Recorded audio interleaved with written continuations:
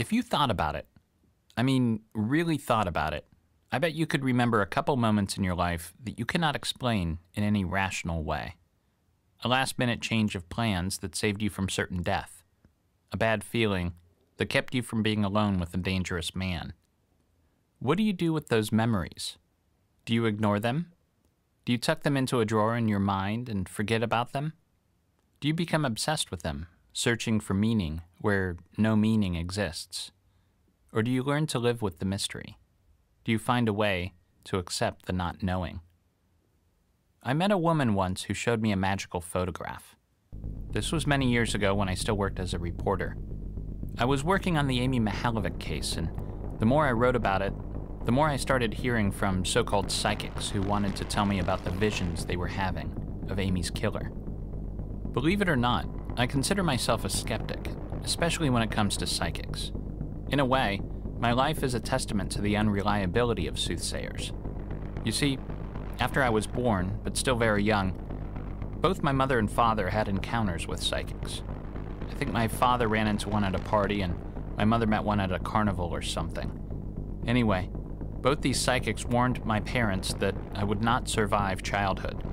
I was supposed to get really sick and die young. So, anytime I got a cold, my parents kind of freaked out. I turned 40 last year. In the words of Stephen Wright, I plan to live forever. So far, so good. Anyway, this psychic from Cleveland, she called me up at the office and told me she had a magic Polaroid photograph, and it had something to do with the Amy Mihalovic case. I was about to dismiss her entirely when she explained to me that she had worked closely with Amy's mother, Margaret, before she died in 2001. Not only that, but Margaret had given her a family photo album full of pictures from Amy's childhood. She wanted me to return it to Amy's father after I came to see the picture. She lived in a little house on the west side. We sat in her kitchen and she explained the things she could do. She believed that she had the ability to influence photographs as they developed, that she could help a spirit show itself. She told me that after Amy's body was found in the field off County Road 1181 in Ashland County, she'd driven down and had taken a picture of the dirt, and in the photo that developed was a man's face. You've probably heard of this phenomenon called pareidolia, how the human brain is hardwired to search for faces in clouds and machines. If you try hard enough, you might see the face of Jesus in a piece of burned toast. I figured it was going to be something like that. And then she showed me the Polaroid. And in the dirt field, plain as day, I saw a man's face in the shadows. I don't mean maybe. It was a man's face. He was average-looking, Caucasian, bald on top. Looking at that photo, my entire body went cold. My first thought was that it had been superimposed. That's what the FBI thought too, when she showed it to them. But they took the Polaroid apart, and they found it had not been manipulated. There are more things in heaven and earth, Horatio, than are dreamt of in your philosophy of crime. I'm your host, James Renner. When they're on the record, detectives often tell reporters that psychics are con men, mischief makers, parasites. But off the record, every detective I know, they've all worked with psychics. Some of them even believe they have a psychic twinkle themselves. I met a retired FBI agent who worked on the Mihalovic case at a Greasy Spoon in Elyria one morning, and he asked me with a straight face if I'd ever heard the voice of Amy's killer. "What do you mean?" I asked. "Do you ever hear him in your head?" "No," I said. "Well, I do. On the anniversary of Amy's abduction, October 27th, he visits the site and parks his truck down the road a bit and sits there in the dark and listens. After a while, he says, he can hear the killer's voice talking. He can never make out what the man is saying, though, as it seems distant and muffled, but he can hear him well enough that if he's ever caught, the agent is sure he'll recognize it. Go out there and listen," he said. And so I did. I didn't hear anything that night, not for sure, but I did have a very intense nightmare about the case not too long after that. I dreamt I was sitting down to breakfast with Amy and her family on the day she disappeared. I had to warn them about what was going to happen, but I couldn't push the air out of my lungs in order to make a sound. I just sat there while they cleared their bowls of half-eaten cereal, and Amy put on her jacket and grabbed her backpack and ran out the door. I woke myself up with a scream, and then I was sure I heard someone small running down the stairs outside my bedroom door. There are branches of philosophy that contemplate the unseen world: metaphysics, panpsychism, spiritualism. Spiritualism is the belief that there is an immaterial reality that cannot be perceived by our normal senses, a world that speaks to us in images of the future, and of the past, and of the faraway present, a world where our souls reside, where God and angels and demons may live. This is not the exclusive purview of quacks either. Famous spiritualist philosophers include Plato and Descartes. Smart men know that there are things we sense that we cannot explain by physics alone. Skeptical? Then tell me how, when you're at a stoplight looking forward, how is it that we can feel when the driver of the car next to us looks over at us? We can feel their gaze before we look back at them. I think every parent has a little psychic twinkle. My mother had eyes in the back of her head. Didn't yours? But can anyone prove that there is more to this world than meets the eye? A few brave philosophers have tried. The eyes see only what the mind is prepared to comprehend. That's a quote from a French philosopher named Henry Bergson, a man who believed intuition was a better tool than science for understanding reality. This guy was a big muckety-muck at the turn of the 20th century, a member of a prominent family in Paris. The best man at his wedding was the famous author Marcel Proust, who wrote In Search of Lost Time. He surrounded himself with intellectuals and occultists. His brother-in-law was one Samuel Liddell MacGregor Mathers, founder of the Hermetic Order of the Golden Dawn, an organization devoted to the study of paranormal activities. Yes, Bergson was connected to an early version of the X-Files, whose members practiced astrology and taught magical spells.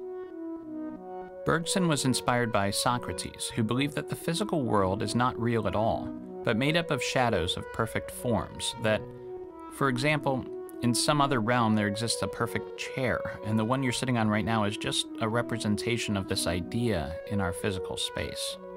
That somewhere there exists true justice, when all we can manage here is an imperfect version of it. Bergson believed that time was like this too. When Einstein became famous for his theories connecting time and space, Bergson got all bent out of shape. You can't measure time like that, he said. Time can't be divided into discrete, tiny little bits the way space can.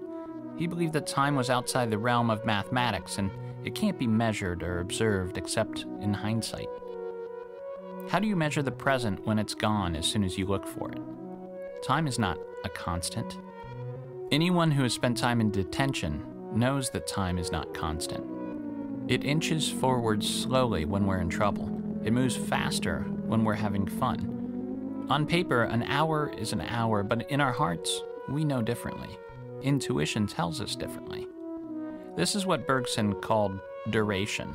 That's duration with a capital D. Consider the life of a man. He lives to be 100 years old. Scientists could measure the events of his life from beginning to end on a large graph, arranged by years and months and days and hours and seconds. But for that man, time did not flow at a constant speed. There were moments when he feared the dawn, lying awake at night with worry. There were times, the day he met his wife, the birth of his child, that zoomed by in a flash. That man knows how long he's lived. He can feel that duration. Science can say he lived 100 years, but what was the duration of that life? How long did it feel to be inside it? The human soul just can't be measured by math, and neither can time. And this suggests there is much more going on here. The 17th century philosopher Gottfried Wilhelm Leibniz asked, "Why is there something rather than nothing?" That is the question at the heart of metaphysics. What is all of this about? And Bergson believed we can sense the truth only through the use of intuition, not science. intuition is defined as the ability to acquire knowledge without evidence or reasoning. And this is what psychics claim they can do better than anyone. Remember when we met Dr. Peter Venkman for the first time in Ghostbusters? He was running a scientific test on psychic ability on two subjects, a funny-looking young man and a hot blonde. He holds up cards with shapes, triangles, wavy lines, and they have to guess what shape he's looking at. If they get it wrong, he gives them an electric shock. Of course, he rigs the game for the hot blonde, but if you watch the scene again, you'll notice he inadvertently proves that negative reinforcement, shocking that nerd, causes him to actually become psychic. This sort of testing is real. It's happened at prestigious universities. There are scientists who study psychic powers.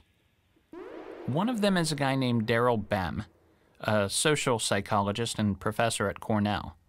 Bem believes science can prove the existence of psychic phenomena in a number of ways.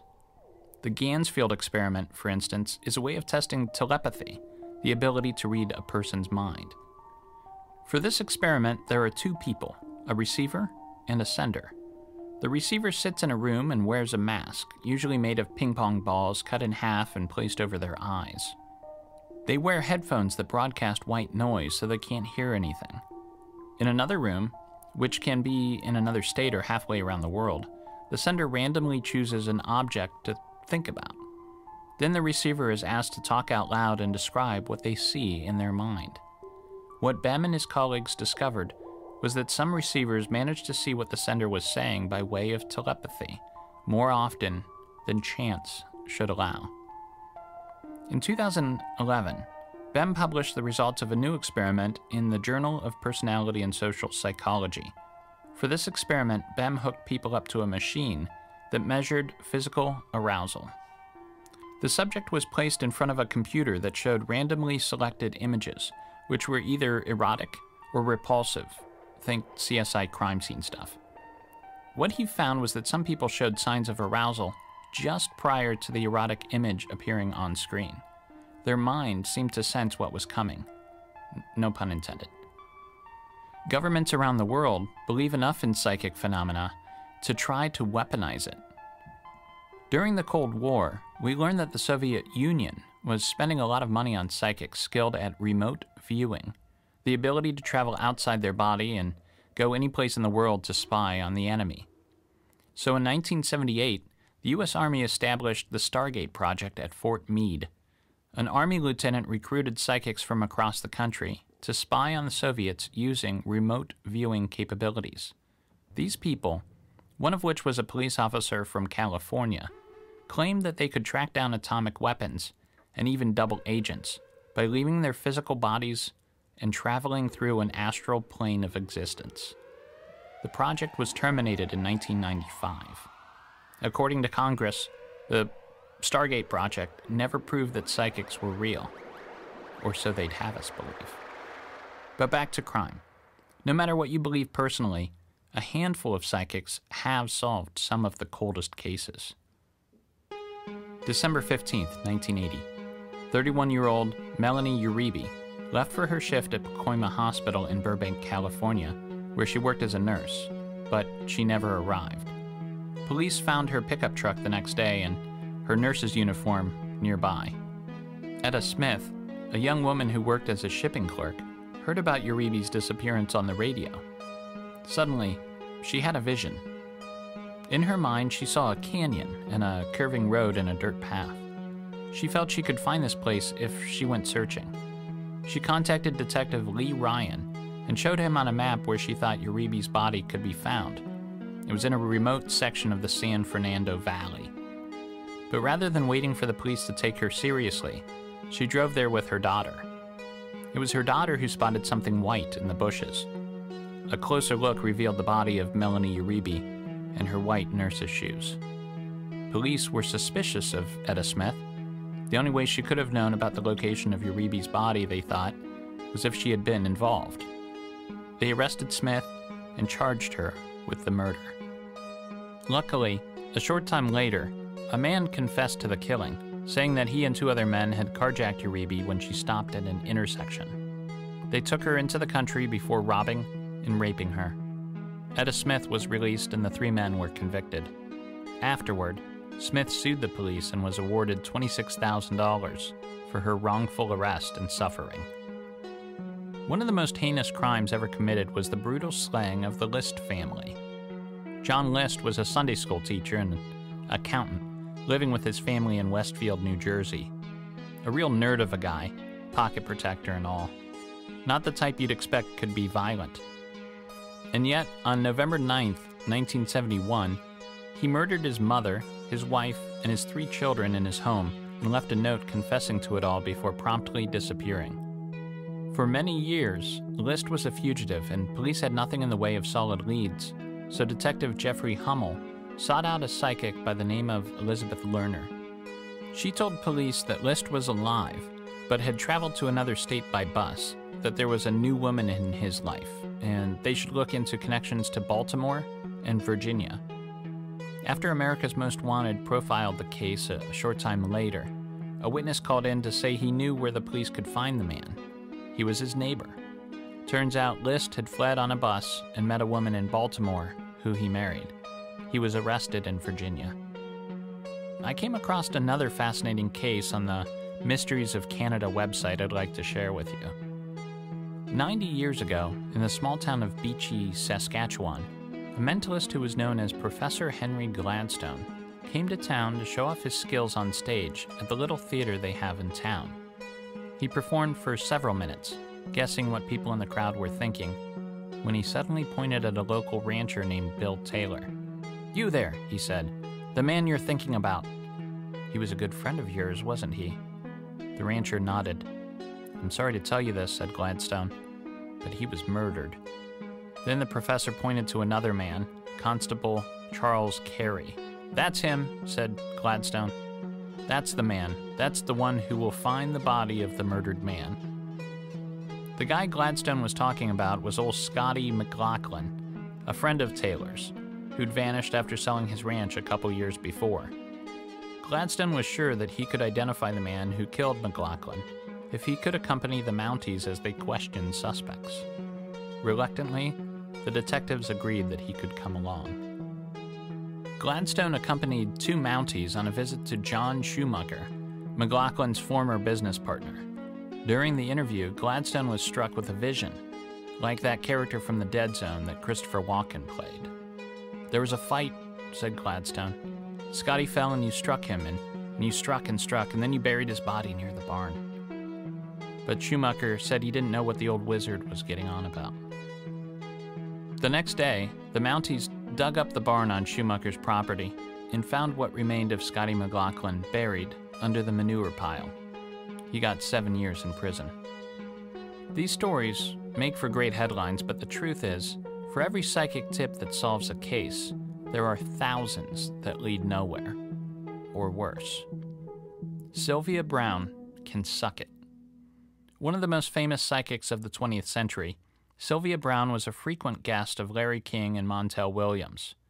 She became quite famous because of her TV appearances and was able to charge $750 for personal 20-minute readings over the phone. By the time she croaked, Ms. Browne was making around $3 million a year. What a lot of people don't know was that Browne was also a convicted fraudster. Back in the 80s, she and her husband had sold securities for a phony gold mining venture. They swindled one couple out of $20,000, which should have been used to operate a gold mine, but actually went into their other business, the Nirvana Foundation for Psychic Research. Browne was indicted on grand larceny charges and ultimately pleaded no contest. She was sentenced to probation and 200 hours of community service. Anyway, if you don't know about this douche canoe, to borrow a colorful insult, here's what she did. She went on these TV programs and gave readings to families whose loved ones were missing. Except she often only added to their heartache. In 2002, she told the parents of Sean Hornbeck that he'd been taken by a Hispanic man and murdered. He was found alive in 2007, and his kidnapper was a white guy. But the absolute worst was when she appeared on Montel and spoke to the mother of Amanda Berry. She told Amanda's mother that her daughter was dead. "She's not alive, honey," she said.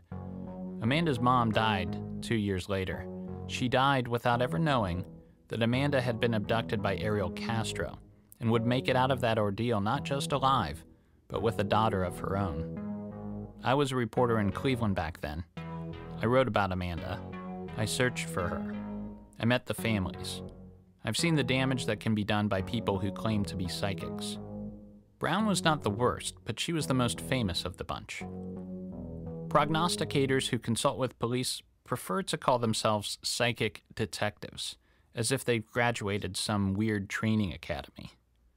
The Committee for the Scientific Investigation of Claims of the Paranormal, or NAMBLA, has a task force devoted to systematically explaining how every case in which a psychic detective helped the police catch a killer are instances of exaggeration or histrionics.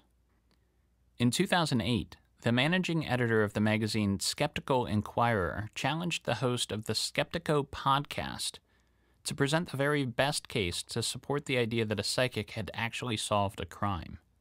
The host chose the story of psychic Nancy Weber and a New Jersey serial killer. Weber is one of the most famous psychic detectives, and if you go to her website, you can still book your tickets to her psychic cruise later this year. She helped detectives in Parsippany, New Jersey, who were tasked with finding the person who murdered high school cheerleader Amy Hoffman. She worked directly with detectives Jim Moore and Bill Hughes.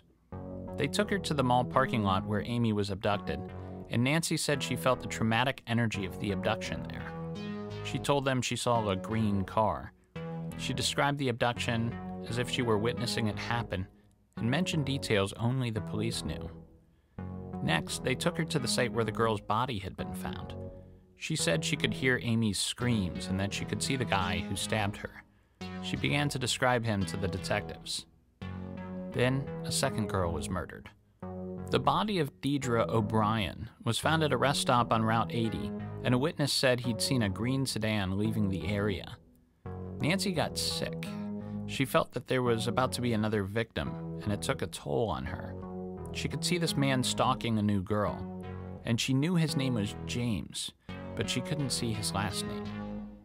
The detectives showed up at her house the next day and told her they'd caught the guy. His name was James Kodadich, and he drove a green sedan. Sounds amazing, right? Proof of the supernatural, evidence for the power of psychic detectives.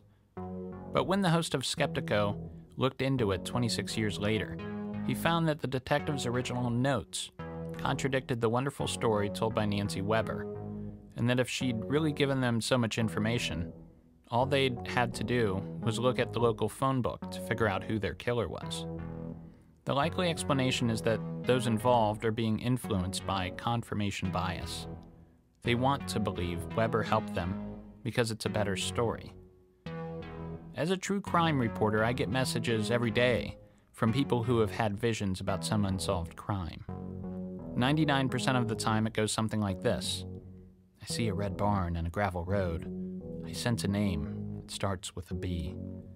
Bless their hearts, they mean well, and they took the time to track down my email and write me a letter, but there's absolutely nothing I can do with that information. And let's say I did use it and it checked out. As a middle-aged, clean-cut, kind of chubby white man, if I found a body and explained to the police that I was led there by a psychic, I'm quite likely to end up behind bars. If not because it makes me a suspect, then because I've contaminated a goddamn crime scene. Still, I want to believe.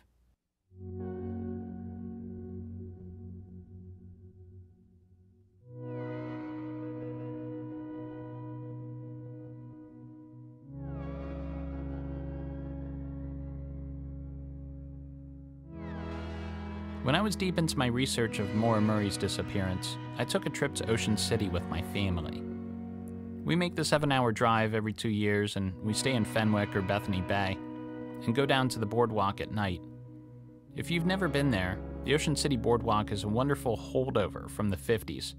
It's 2.5 miles of taffy shops and arcades and French fry stands. On one end, they have this old haunted house ride in a little amusement park with these steel coasters older than my grandfather. At night, the buskers come out, the street performers with open jars full of dollar bills at their feet. Not far from the haunted house, an alley snakes away from the boardwalk. I was holding my wife's hand and enjoying a late walk, and I looked that way in the dark and I saw her sign, Psychic Jean. And for some reason I was drawn by the romantic idea that I should visit her and ask her about Mora.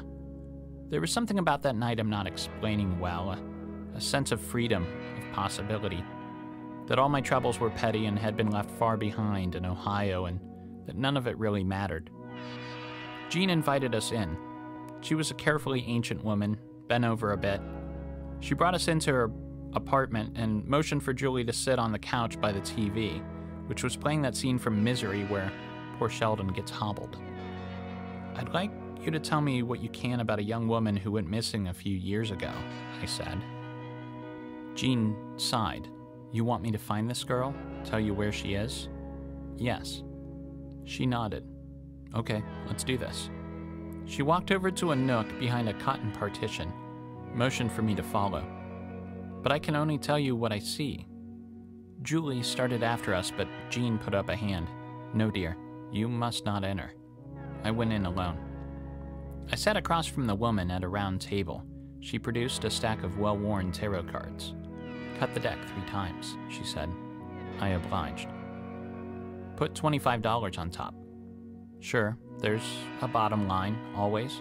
But hey, I knew psychics enough to know this was cheap. Weirdly cheap. I gave her the money and the cards, and she made the green disappear. She began to place the cards in a pattern upon the tablecloth. The hermit upside down, the sun, a guy being stabbed by swords, and on the very top of everything, the fool. She looked over the cards at me, and I was struck by the beauty of her eyes. Such an old face, full of hardship, but those eyes? Were they violet even? I heard once that only Elizabeth Taylor had violet eyes. "There's a lot of darkness here," she said. "You have traveled, but you have much traveling to do still." "And what about Mora?" I asked. I hadn't come here to hear about me. "She was not traveling alone," said Jean with confidence. I had told her nothing of Mora's case or even her name, nothing more than she was a young woman who had gone missing. Her car was left behind, and then she left with this other person. She wanted to be lost. You will not find her. She does not want to be found. Her life was sadness, bad luck. She wanted to escape this. Where did she go? I cannot see her. She's either dead or the darkness is hiding her. Jean's eyes opened. They stared back at me, accusatory. You went into her past? Yes. As far as her school years, didn't you? Yes. Why? It's so much sadness. I shrugged. You thought this would be an adventure, but her bad luck has rubbed off on you, hasn't it? I didn't say anything. I heard Julie stir on the couch in the other room. Why did you welcome this darkness? I need to ask you, do you ever feel possessed? By work, I said. Jean nodded. Yes, you must leave this. Go. As quickly as you can. Leave it behind before the darkness follows you home. She waved her arms over the cards as if to wash them off, and I took this as a sign to leave. I stood up and took Julie's hand and thanked Jean for her time. The woman put a cold hand on my arm, staying me a moment. This young woman you're trying to find, she was her own... Then she shook her head and went silent. What? I don't want to say. She was her own what? She was her own disaster.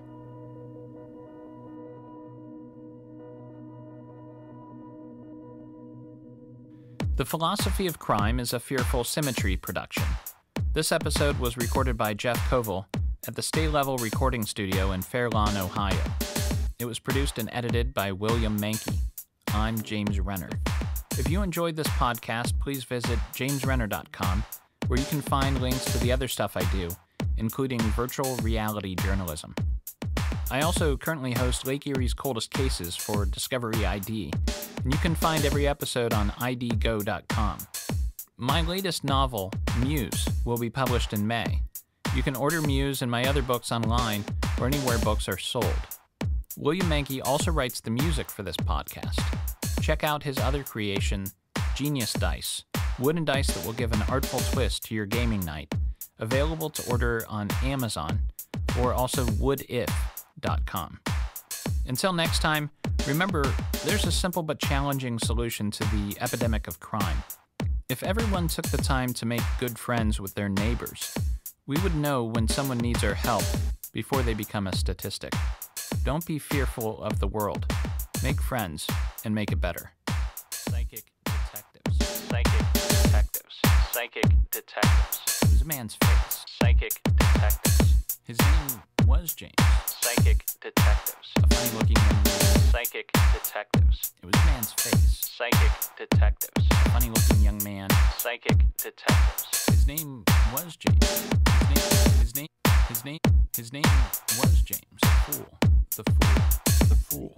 The fool. The fool. The fool. The fool.